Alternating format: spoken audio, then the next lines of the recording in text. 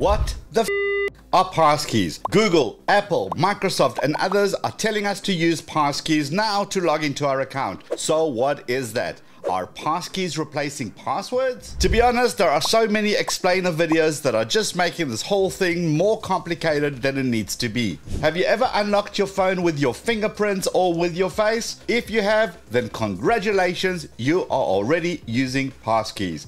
Have you ever seen those apps that say log in using your biometrics? Yep, those are passkeys. Now imagine being able to do that stuff on websites and services that you access on your computer. Imagine no longer having to put that super complicated 12-character unique password for each website. That is the essence of passkeys, and it's so easy to set up. Here is how you do it for Google.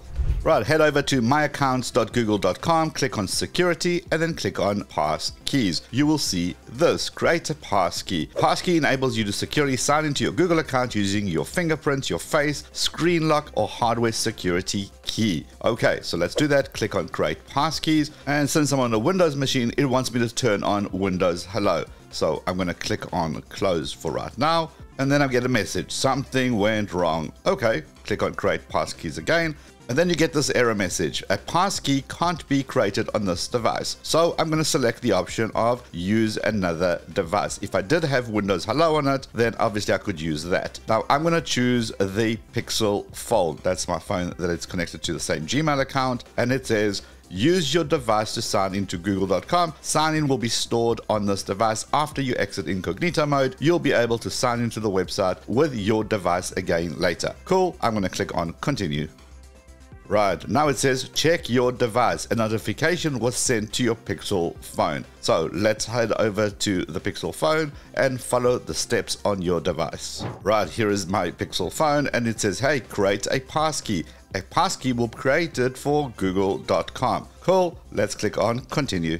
Then it will give you the option, use the screen lock for encryption. I'm going to say use the screen lock, click on that.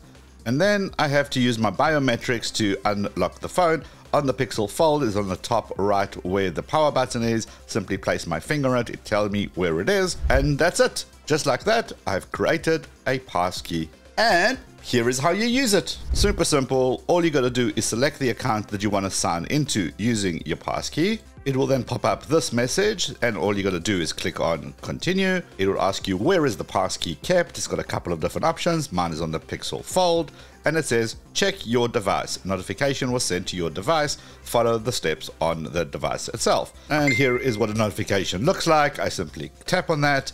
Connecting to your device, place your device next to your computer. I unlock the phone using my biometrics, and it's as simple as that. And now I'm in. Super simple. It's important to note that passkeys are different to usernames and passwords. When you set up your passkey on a website, it doesn't get your biometric information, so the website can verify if it is indeed you. Your info is still kept safe on your device. What happens with passkeys is that when you set one up, it automatically creates a unique public and private key. The website holds the public key and your device has the private key. When you want to access a website using passkeys, the website says, hey there, here's the public key. Do you have the right key? And at that point, your device pops up and you need to unlock it with your biometrics. When you unlock the device, it finds your private key and it gives the OK to the website. The website never knows your private key. It doesn't get your biometric information. It just gets the authorization that you're allowed to log in. Since every website will have a unique key, it means that it's infinitely more secure than just adding T at the end of your Twitter password and F at the end of your Facebook password. But what happens if somebody steals your phone? Can they just log in? Well, no, since they cannot unlock your phone without your fingerprints or your face. Google and Apple also have cloud backup to your keys, so if you replace your phone, your keys will work for you on your new device. Okay, but what about those hardware keys? Are they just became useless? Actually, no. Think of those hardware keys as being the physical passkeys. It really does depend on you and your preference. Many people don't want to use their phone as the unlocking mechanism, so the hardware key is still the preferred method. This really is a personal thing. But wait a minute, can't we do this now with password managers? Absolutely. The reason I partnered with NordPass on this video, and I've been working with them for years even before they were a sponsor on this channel, is because they provide a very simple solution to a very complicated problem. We know that passwords are a nightmare to remember, especially when you need a unique password for every website. NordPass generates a unique password that is insanely long and complicated whenever you first sign up to any service.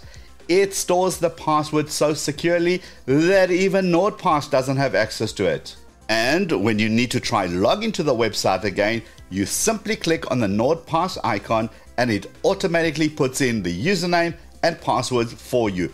No typing of anything. And of course, NordPass is able to store your passkeys too. Now, this is a major advantage as NordPass works with all our phones and our desktop, and it means we can instantly and quickly access the passkeys without touching our devices. Check this out. Okay, so let's go create an account on this particular website. I'm going to put in my email address to sign up. It says, hey, you don't have an account. Would you like to create one? Yes. Click on sign up. And then it's going to say, hey, do you want to create a passkey to log in? Absolutely. Click on create passkey. Now watch this. Instead of popping up my devices, it actually pops up the NordPass application and says, I can store your passkeys for you. You don't have to use an external device. And I click on create. And now I'm logged into the website. Now to log back into the website, so let's just log out to log back in again. So it's going to ask me for my email address. Of course, NordPass has that information. Click on continue. Instantly it pops up with the passkey and I just simply click on login. I love this. I don't have to use an external device to log in and still be safe with passkeys. See how quick that was? Passkeys are awesome, but there are of course some cons. They're still not accepted on every website. This is still new technology, which is why NordPass is still the must-have app. Now, another con is that it seems like passkeys are actually linked to your Apple ID or your Google account. So if your account is suspended or your account is shut down for whatever reason, you may be screwed. So, is this the end of usernames and passwords? Well, maybe it's the beginning of the end, but we're certainly not there yet. Head over to this link below and click on the complete package. Not only will you get NordPass, the password manager, but you're also going to get NordVPN, so you get a nice secure data connection as well, and you get NordLocker to encrypt your data. And why would you need to encrypt your data? Well, did you see this video over here when I took laptops to 3 repair shop?